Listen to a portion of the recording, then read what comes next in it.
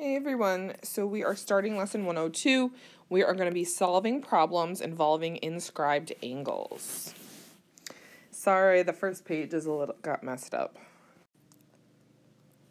An inscribed angle, if you look at the pictures at the bottom, is an angle with its vertex on the circle with two sides that are chords. So the angle, the vertex is on the circle, and then we have two chords. So those 2 points are also on the circle. An intercepted arc is the arc that lies between the chords of an inscribed angle. So this is chords. Right. So this is your intercepted arc. The degree of the inscribed angle is equal to half the measure. So this is the key here. If your angle is, say, 50 degrees, right, unlike a central angle where they're equal, you're going to either double or divide by 2.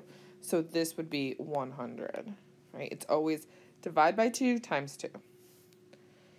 So if we have some measure of angle ABC is 50, that means arc AC equals 100.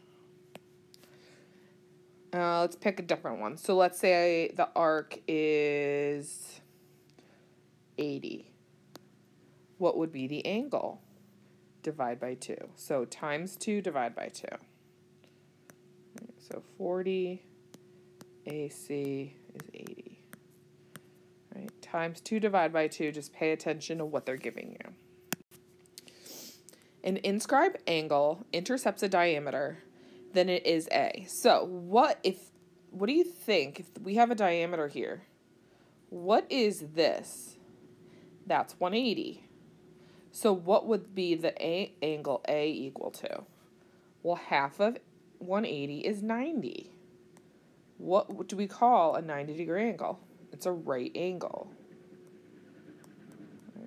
So anytime you have a diameter, the angle made with it is always 90 degrees. Two inscribed angles intercept the same arc. Then the angles are, so look at this. They're asking about angle ABD. So ABD starts ABD. So it's this angle, right? What is the arc that goes with that angle? AD. So let's say the arc was 50. That means this angle in here is 25, right?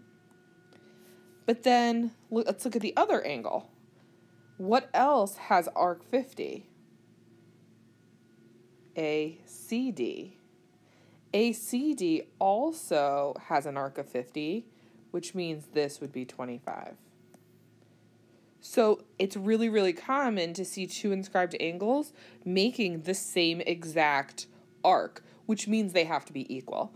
So my blue angle, ABD, has to be equal to my red angle, ACD, right? So the angles are equal.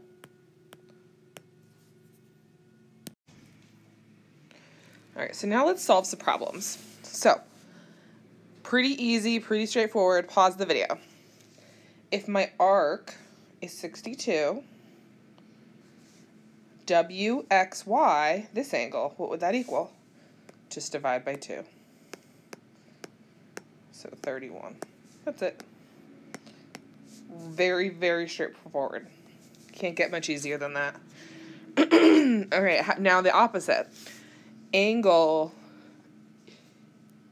DEF is 113. So what are we going to do? Are we going to divide by 2 or multiply by 2? Multiply by 2. So 113 times 2.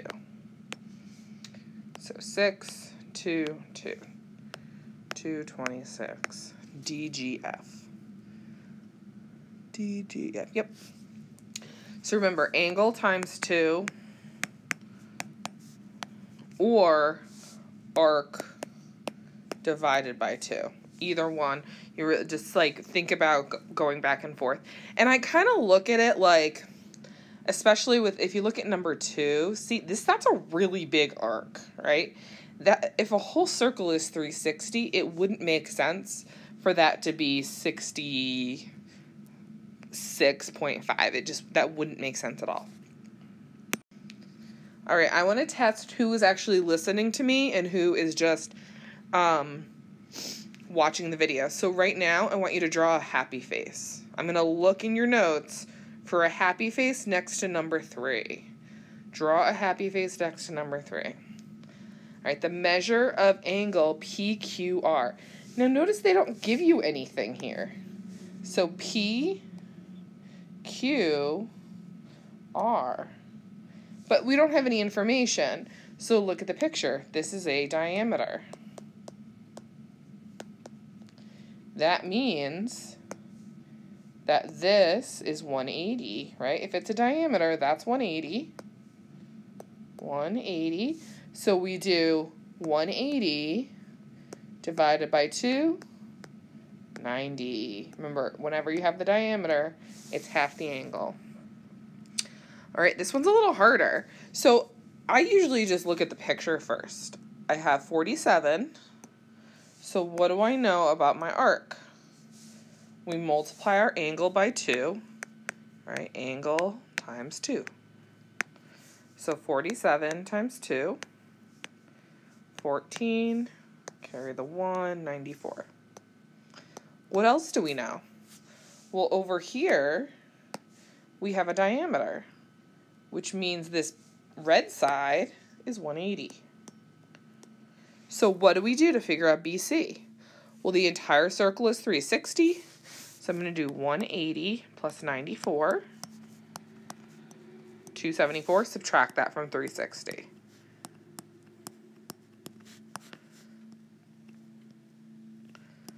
Five, 10, 6, 86. And that's my answer. All right. All right, so let's see. Pause the video, see what you can do with this. So I have 65 and 53.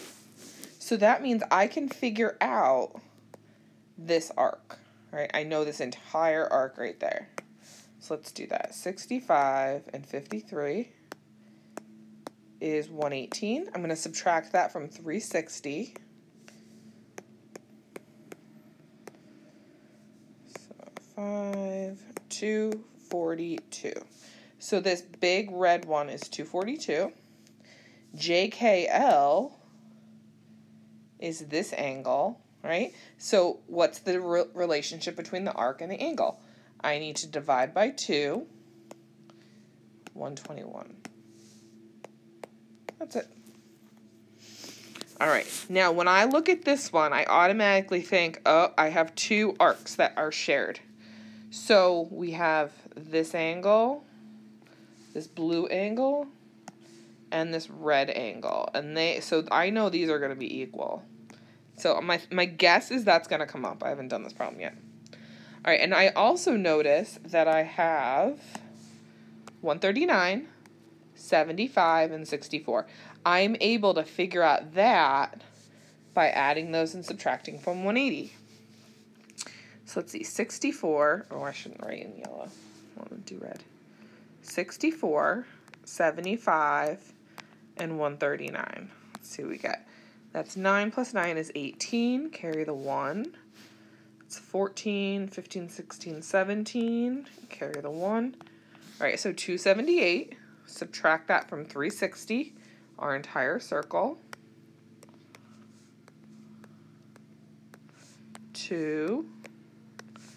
82. So this is 82. Let's see what it's actually asking me. RST, that's this angle, so it was actually asking what I was guessing.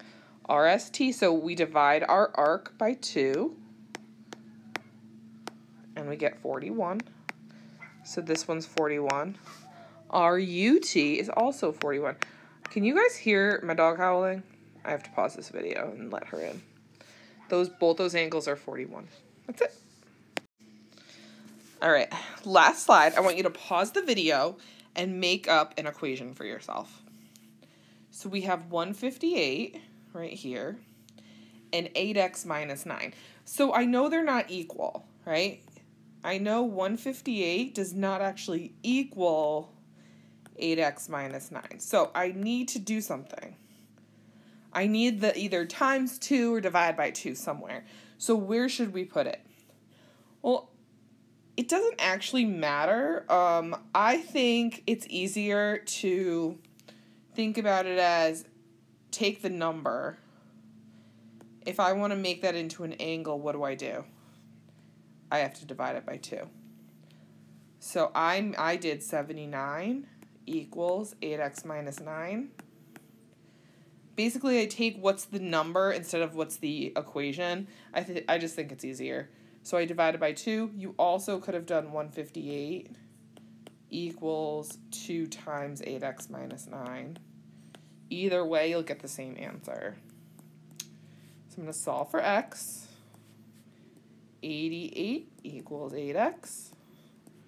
Divide by 8, and I get x equals 11. And that's all it's asking me for. Done. All right, same idea. Pause the video. So again, there are 2 options. I take the number and I change the number. So I'm given 67 degrees as my angle. So to turn an angle into an arc, we're going to do times 2.